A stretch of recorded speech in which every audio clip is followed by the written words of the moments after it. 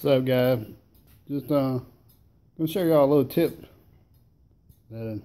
trick, tip, whatever you want to call it, that I use to change the height on this deck with the pins. And after a while, this 48-inch deck, it gets heavy throughout the day if you're changing the deck height up and down. But what I do is I pull the edge of the deck up on the trailer gate, and I do this in the field also. This is in the garage, and it gives you, raises that pin up to where you can pop it out and move it up and down and change your deck height. So, a little trick I use. At the end of the day, I said, that thing gets a little heavy picking up on it all day long, but